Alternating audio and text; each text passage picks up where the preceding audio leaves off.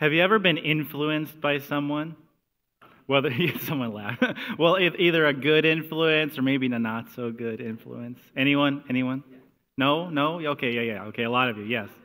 I think we can all say that at some point in our lives, maybe right this moment, in this moment, we're being influenced by someone. Hopefully it's Jesus right now, okay? I remember growing up, I was maybe 10 years old, and I just moved in down the street from this kid, and his name was James. That's his real name. I'm not trying to protect him. His name was James, and he was a bad influence on me. Like a really bad influence. Like I just remember he was always getting me into trouble all the time. He was always telling me, well, your parent, like, I know your parents said that, but what they really meant was this. Like, let's just go do it, you know? Or you know, well, it's not hurting anything. He taught me a lot of new words that I didn't know already. Yeah, he did. So I've expanded my vocabulary through James. But the culmination, yeah, he was always getting me into trouble. Like, he really, yeah, anyway. But the culmination of my experience, my influence, or being under the influence of James, was one day we were sitting on the school bus, going to school, and I remember the seat we were in. It was 4B, fourth from the front. It was on the right-hand side, 4B. I remember it vividly, and now you'll understand why in a minute. And it was because as I was sitting next to him, riding to school, James just gets this like glitter in his eye, this like gleam in his eye, and he pulls out a pencil, and he says, "Hey, watch this," and he stabs the seat. You know, those in the buses, they have those like leather seats, the leather upholstery. So you push it, and it goes, pop, real satisfying pop. And he's like, "Did you see that? Watch this." Pop, pop, pop, pop, pop, pop. And he looks at me and he says, "Do you want to try?" And I'm like, in my brain, I'm like, "No. Where am I? What is this universe? What are we doing?" Like, no, I don't want to do that. This is horrible, you know. Like, I was a good kid, and it's like, no, I don't want anything to do with this. But he just said, "Come on, you know you want to do it." And I just reached out, and I grabbed the pencil.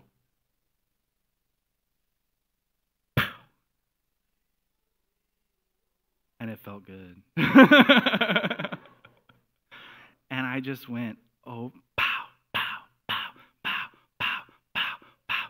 The back of this seat looked like the car had just been through like a drive-by, okay? Like it was like a cheese grater, Swiss cheese full of holes. It was terrible. Like, I'm ashamed, okay? I'm not telling you this to brag or anything. I'm ashamed of myself at 10 years old doing property damage to a public school bus, okay? Horrible. He was a terrible influence on me, and I found out that because about 3 weeks later, guess who gets called into the principal's office? Because for some reason, I guess if you sit in the same seat every single day on your way to school, they're going to know who it was. And so they call me into the principal's office, and I see across from the principal is James and my bus driver. And they light into me and James. And we're in so much trouble. Like, why would you do this? You caused so much damage. It took me so long to have to repair it with like the upholstery repair stuff. It was hundreds of dollars of repairs we had to do to this seat just because you wanted to stab it with a pencil. Oh, we got in trouble. But I remember that was not the end of the meeting, because at the end of the meeting, they said, "Okay, James, you can kind of step out for a moment." And then, so James stepped out of the room, and my bus driver and my principal looked at me and said, "Christian, you are a good kid. You should not be hanging out with James. He is a bad influence on you. They weren't letting me off the hook. I was still in trouble, but they were telling me, I know you were influenced by this kid, and I know you can be better. Go find another friend. Like, he is not good for you." And I remember walking out of that meeting, and like my life changed. Like, I was like, "Dude, go away from me. Like, I don't want anything to do with you. Get me in trouble." And I really like changed my friends that day. I listened to them. Man, like, yeah, he was a bad influence on me. And like from that day forward, like I remember that lesson. God teaches us lessons these ways, you know. And so I don't think I've ever like had a friend like that again.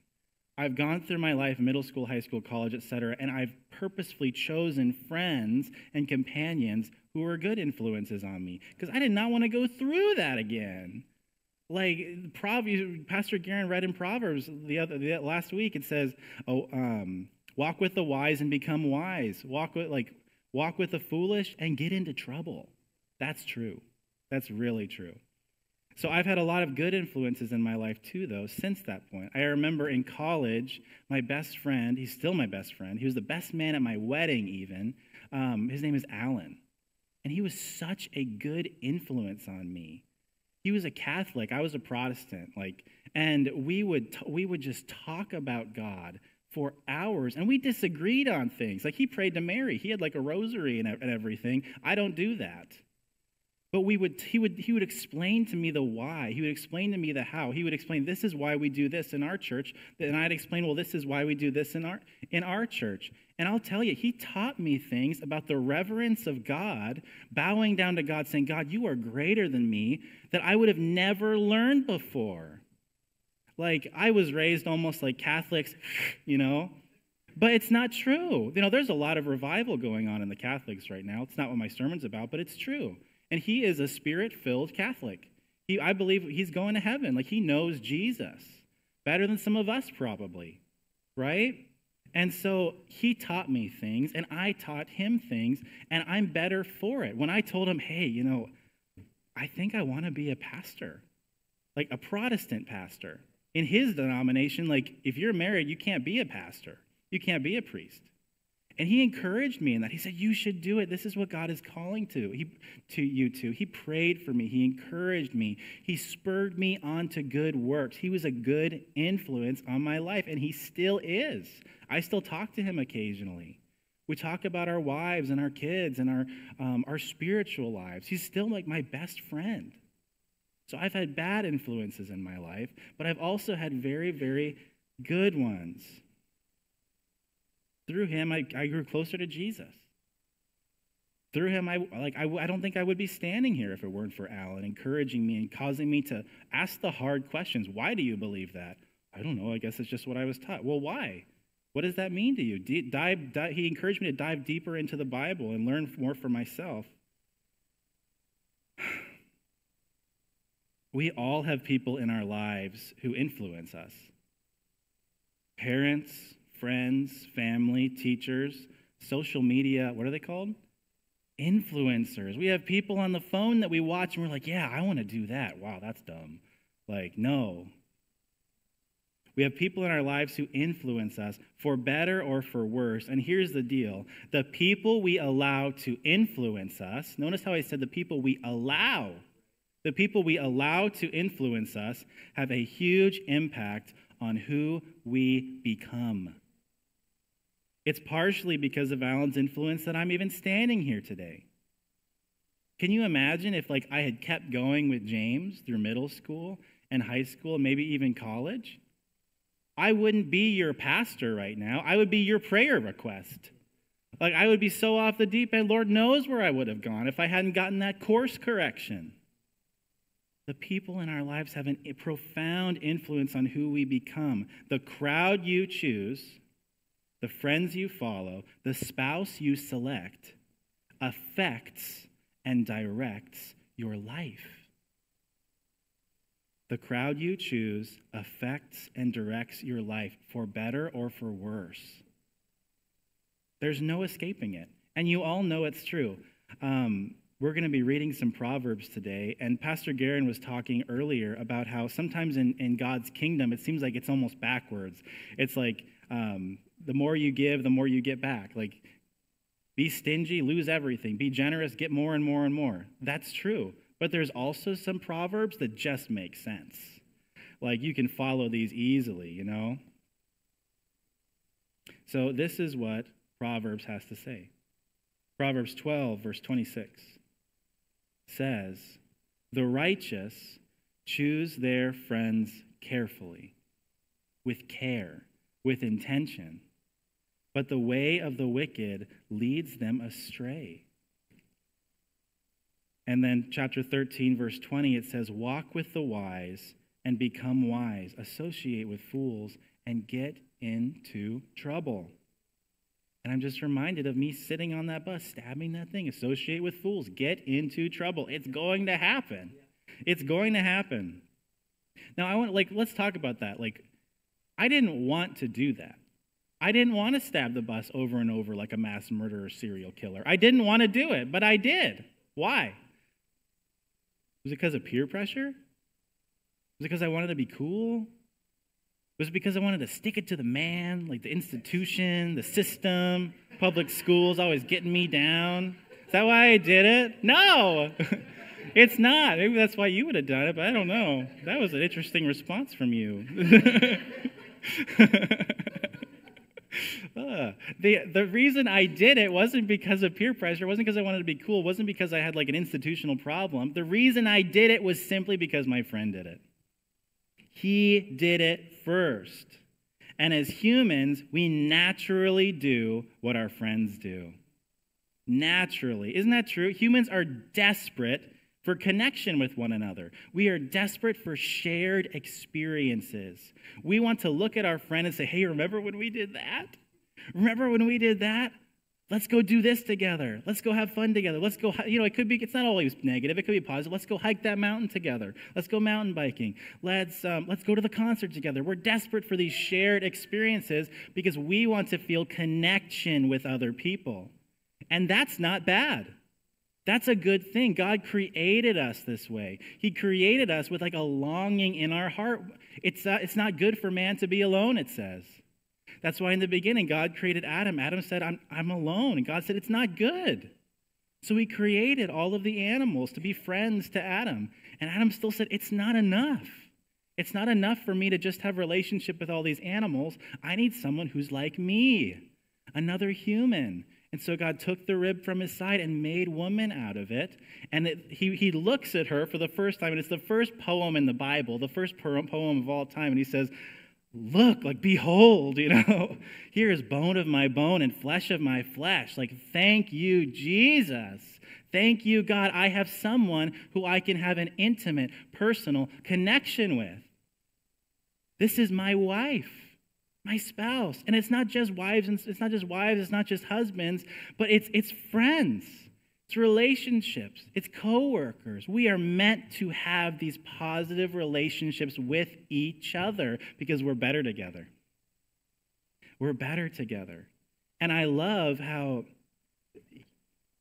in that Genesis passage, it says that,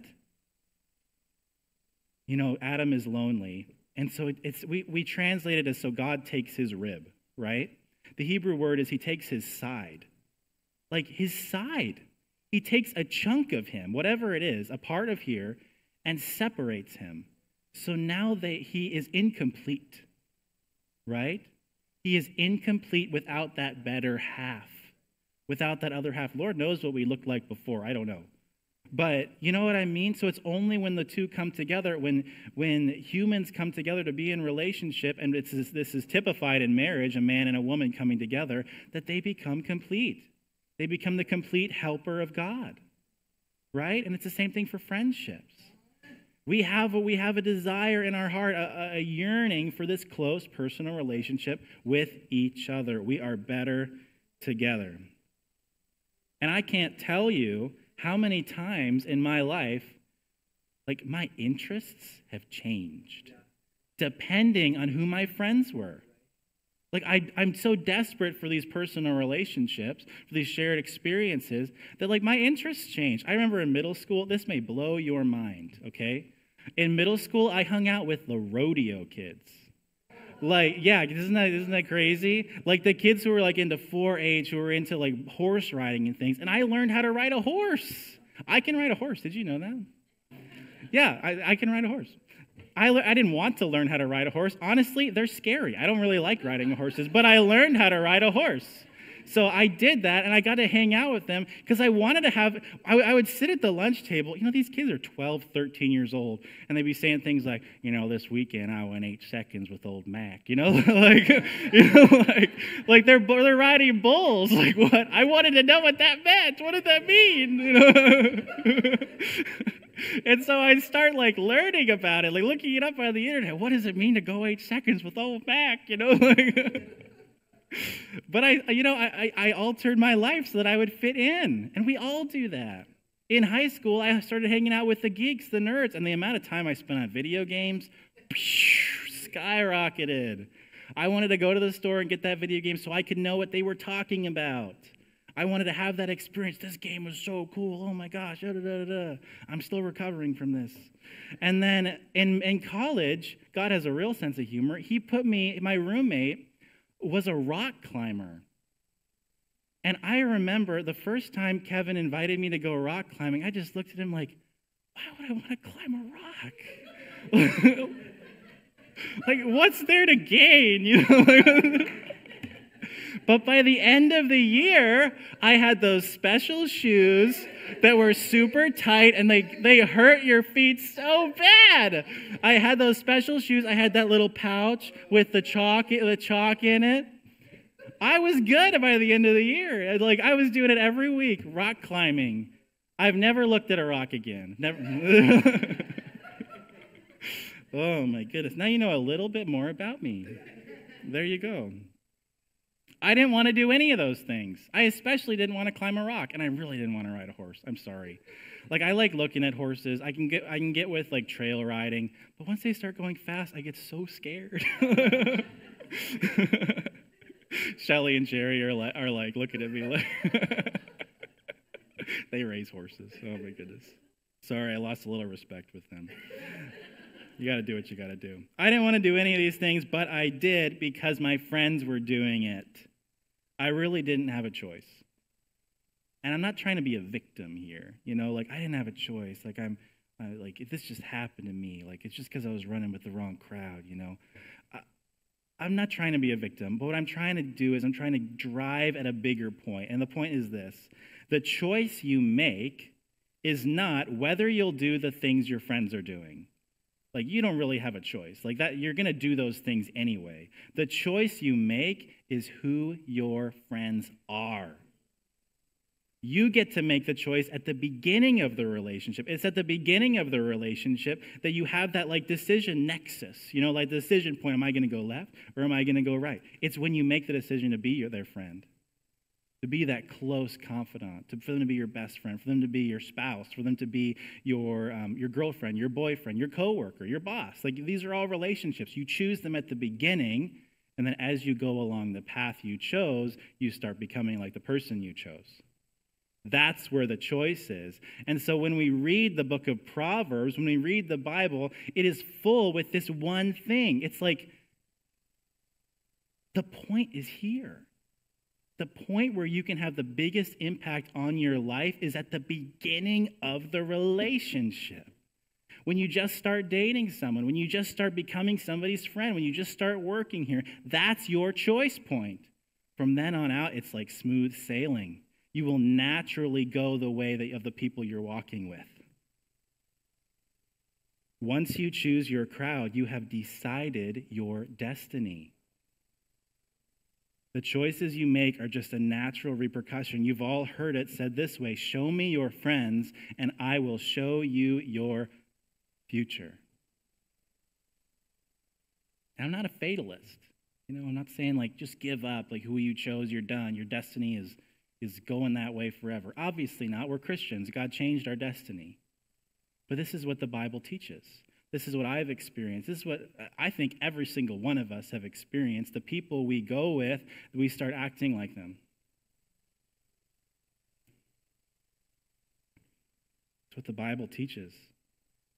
Proverbs 18, verse 24 says this: there are friends who destroy each other. There are friends who destroy each other. But a real friend sticks closer than a brother. Praise God, there is hope. You thought this was going to go all negative toward the end. It's not. Praise God, there is hope. There is a friend who sticks closer than a brother. There is a friend who sticks closer than a sister. Yes, the crowd you choose affects and directs your life, but you can choose well.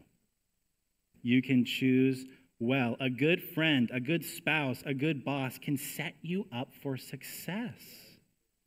They make you better, and you make them better. When I'm working with Pastor Garen and Pastor Shelley throughout the week, they make me better. And I like to believe that sometimes I make them better too. Iron sharpens iron. That's what Proverbs 27:17 says. As iron sharpens iron, so one friend sharpens another.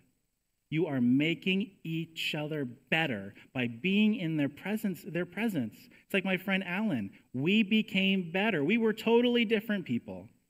And yet, when we came together, we were honed into a sharp instrument of war, of precision. And that's what God's looking for.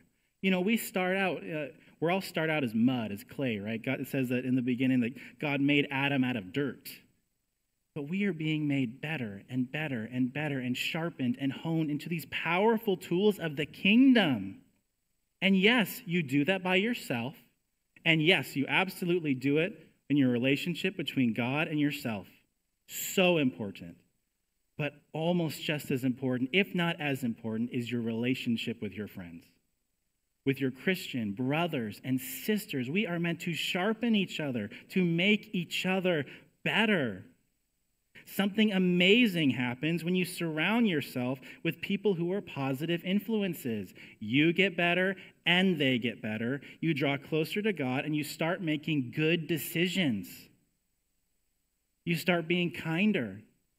You start being more loving, more generous, selfless, peaceful, gracious. Your life becomes so filled with joy because the people you were surrounding with are filled with joy and not negativity as we are pursuing God together. That is what I love about our church.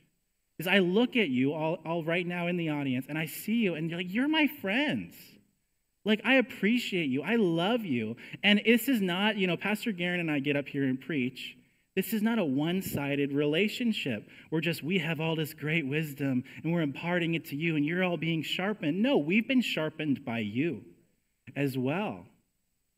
I've learned more about evangelism from Larry than I have from anybody else. I've learned more about prayer from Brad and Barb than anybody else. I've learned more about everything. I've learned more about, I wrote a list. I'm finding it. I've learned more about faith from Randy than anybody else. I've learned more about sacrifice from Scott and Stephanie than I have from anybody else. And I've learned more about courage from my wife, Sarah, than I have from anybody else. She's taught me to be bold, to realize that I have something inside of me that needs to be shared instead of smothered down like I did for my entire life. You see, when you partner with someone as a friend who is a good influence, a friend, a boyfriend, a girlfriend, a pastor, a teacher, when you partner with people like this, they see you for who God wants you to be, not who you are. And they draw that out of you. You see, when something is being sharpened, when iron is sharpening iron, you're chipping pieces off. For something to be sharp, you have to shave metal off of it. You are exposing the true center. You are exposing who is the real person, who is Christian at his deepest core, who has God designed Christian to be, and you are all bringing him out so that I can be the best weapon for God's kingdom. And that is what we do for you. That is what we do for each other. That is the importance of the church. You're not good enough alone. You are a dull weapon. It doesn't matter how much time you spend with God. It doesn't. You can only reach your fullest potential if you are being continuously sharpened by God and by man, by people who are positive influences in your life as iron sharpens iron. so one friend sharpens another. So one spouse sharpens another. So one boss sharpens a coworker. Does that make sense? Now, I say that I have to make I have to say this, because when I mention spouses, you can mention friends. It's like, okay, maybe I'm not with the best friends. Maybe I could change my crowd. If you are with your spouse, that is a lifetime commitment. And what I'm saying is there are people in this room who have not committed to that yet. Remember what I said at the beginning? There's a decision point at the beginning of the relationship, and then it follows. We believe in the church that God called man and woman to be together for life. Okay? So make a good decision. Those of you who have not been married or are not being married, make a good decision now, because it will affect the course of your life. And it's the same with friends. It's the same with even the job you go to. Some of you go to jobs where the people are terrible. Let's just be frank. And they are affecting you. You become like that. You may not look like that on Sunday morning, but you look like that to your wife. You look like that to your husband. You're cursing, you're thrashing about, you're yelling at them, you're getting angry. I mean, I do too sometimes. My point is, you have choices, and you need to make ones that will bring you closer to God. Because God has something amazing for you, and the church is a part of it. We want to be a part of it. We want to help you along. We want to help sharpen you into the best possible version of you that you can become. I want to see the best possible Nakai. I want to see the best possible Shelly. I want to see the best possible Stephanie and Leo and Esteban. We're sharpening each other. We're making each other so much better, and I'm so stoked. Because we've all seen change, transformation in you because of what Jesus does through you and what he's doing through us to sharpen you. Amen?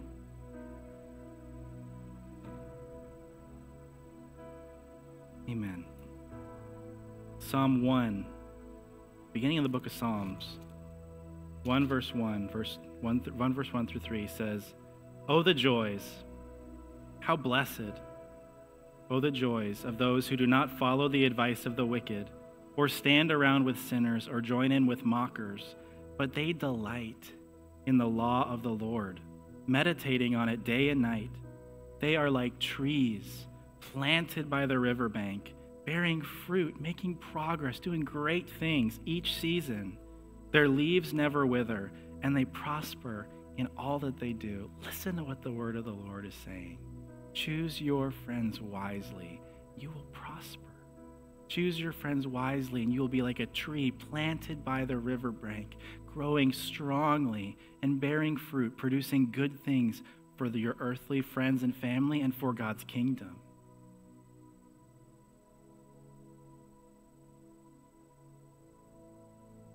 The crowd I chose made me better, and that's my prayer for you, is that you would choose a crowd who would make you better, and you would make them better in turn. It's a two-sided street. Friends, coworkers, spouse, girlfriend, boyfriend. Choose them based on their ability to lead them closer to Jesus. And have the courage to leave some friends behind, to leave some relationships behind, because they don't lead you to Jesus. I'm not saying like abandon and cut off all of your friends if they're not Jesus followers. We're not supposed to do that. We're supposed to be in the world. We're supposed to be in the world, not of the world. What I'm saying is there is a place in your life of deepest influence, your closest friends, whom you allow to impact you. A non-believer shouldn't be there. Keep them as your friends, but lead them to Jesus, and then allow you to them to influence you. But don't abandon them. Please don't mishear me on that. We are called to bring all the world to Jesus. I'm just saying that place of greatest influence reserved for people who bring you closer to God. Amen. How many of you want to have friends like that? Have relationships like that? Yeah, me too. I mean, I could grow in this too. Like I've chosen wrong, James. I want to be better at that too. We all have a place to grow. So why don't you all stand to your feet? Let's pray. Pray that God would help us. I just need help sometimes. With every head bowed, every eye closed. Jesus, we just see what your word says, and your word teaches us that it's good to have friends that lead us to you. And so, Lord, I pray that you will provide for these men and women wonderful friends. If they're looking for a spouse, or if they're looking for a boyfriend or a girlfriend right now, Lord, I pray that you will draw into their life someone who draws them closer to you. There's no greater relationship, Lord. And Lord, I pray you will give us the courage to step away from a bad relationship when it's not leading us to Christ.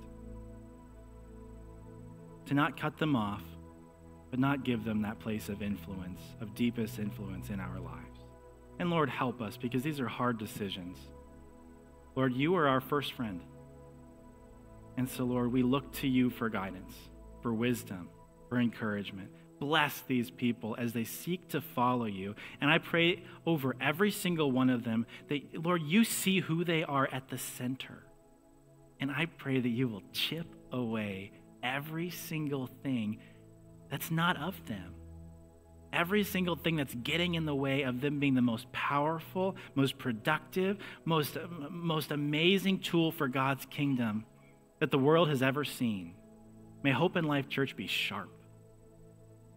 A sharp tool, a double-edged sword for your kingdom. In Jesus' name, amen. And, you know, as I said before, Proverbs 18, verse 24, it says, there are friends who destroy each other, but there is a friend who sticks closer than a brother. And I believe that was fulfilled in Jesus. That verse, it applies to our life for friends, but its ultimate fulfillment was found in Jesus. He is our greatest friend.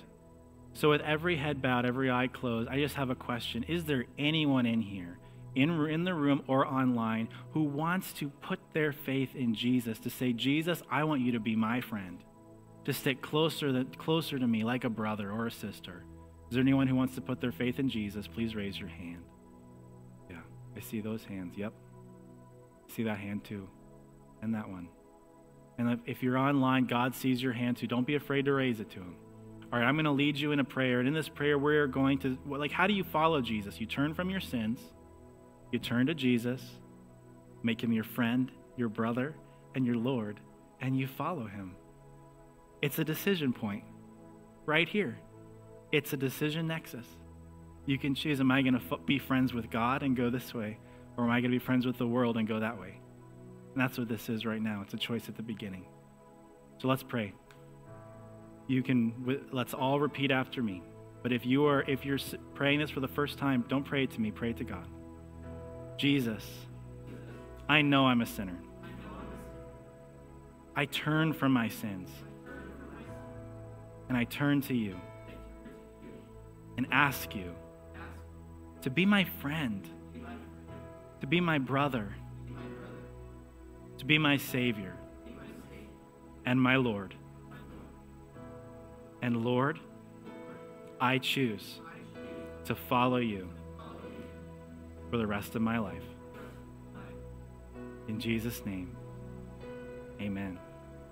Amen. And if you prayed that prayer, you have a friend who is closer than a brother, who will guide you through thick and thin. And you have us, your brothers and your sisters, who are committed as a church to sharpen you into the best tool possible. And part of that, if you are new to our church, if you're new to following Jesus, please stop by the Following Jesus booth in the back. I'll be there. We have a book for you. We have a course for you. It's all free.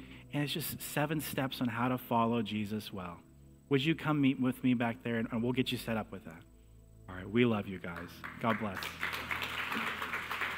Thank you, Pastor Christian.